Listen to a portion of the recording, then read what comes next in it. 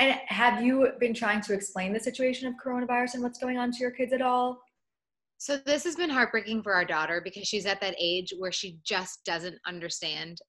She's 4. Obviously, our 16-month-old has no Yeah. clue what's going on. Nothing's different for him.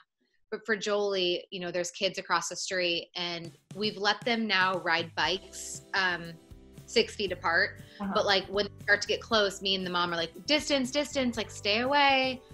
And she's like, why? And I was like, well, baby, because like everybody's sick right now. She's like, I'm not sick. And I was like, well, but your friend is. And then I was like, and there's a virus. And so she just thinks there's an evil virus going around. Mm-hmm. But she still doesn't click with her. Like we took her to go play on this like farm and let her run around. And my friend had like come back like that afternoon, and she saw her friend and she's wanting to go hug. I'm like, no. And she's like crying, like, why can't I hug, Riker? And I'm like, because baby, like you can't. I'm so sorry. Like, I'm sorry you don't understand. Like, and it broke my heart, and we had to end up leaving because she just wouldn't stay far apart from him. And it's just, so my husband and I agreed after that, we're just staying home because it's too hard and too stressful to be like, don't touch, and it's just, even if we're outside, like, it's not worth it. Mm-hmm. So it's such a bummer. But every night she goes, Mommy, I have a secret to tell you. And I was like, okay, Jolie. She's like, jump place, ice skating, mouse and cheese, which is Chuck E. Cheese.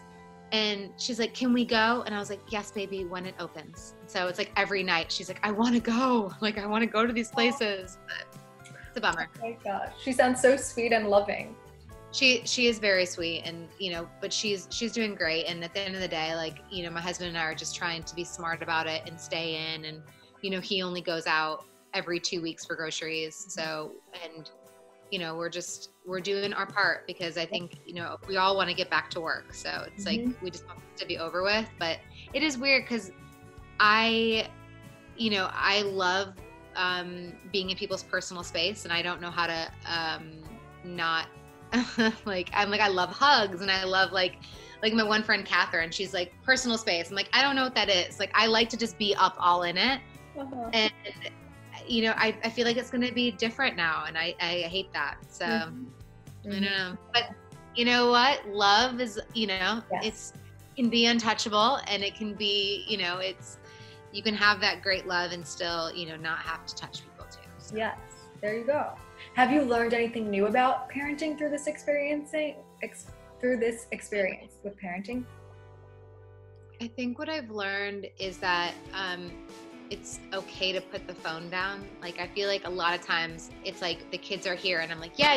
Like, I gotta post something, or I gotta like email someone back. And it's like, that stuff really wasn't that important. And it could have waited another hour or two, and it can.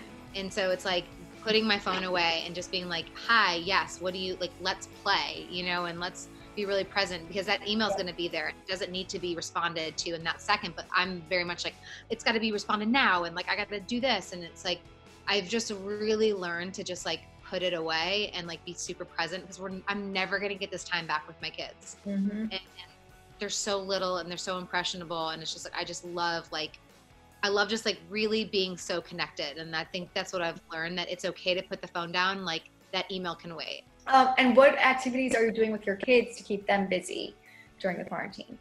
So we are making space of like our entire house.